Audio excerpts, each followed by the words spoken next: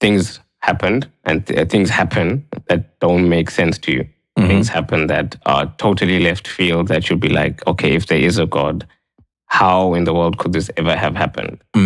And if that is the case, then that temptation is a temptation that I personally needed to fight almost every day for a good couple of years to say. And the temptation is getting offended at God.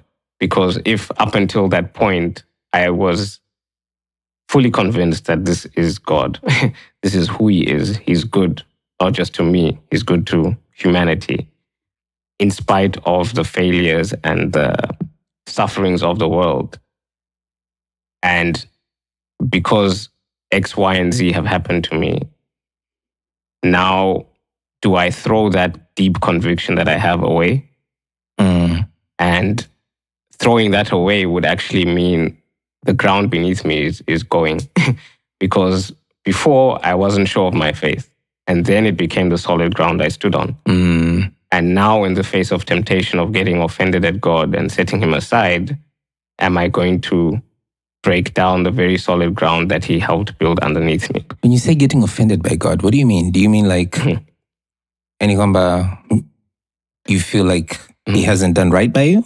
Or that he has done things which don't make sense to me. Okay. And he has not, like you're saying, not done right by me, but again, by my very human standards and judgment. Yeah.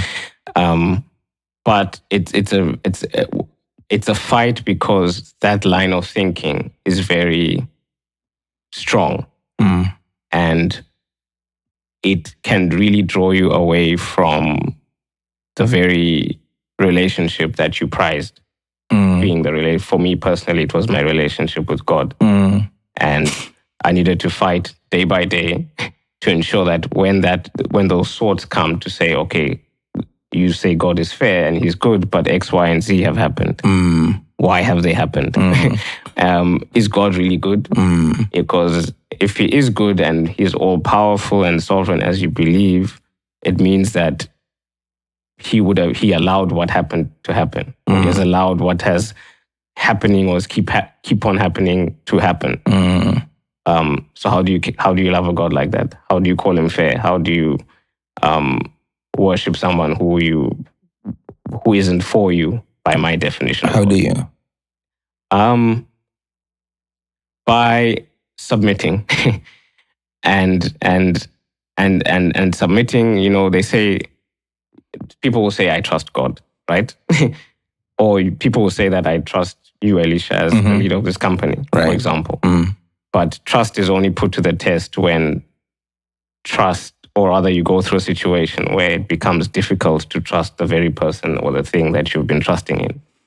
And trust gets tested. And I've come to learn that trust is extreme sports.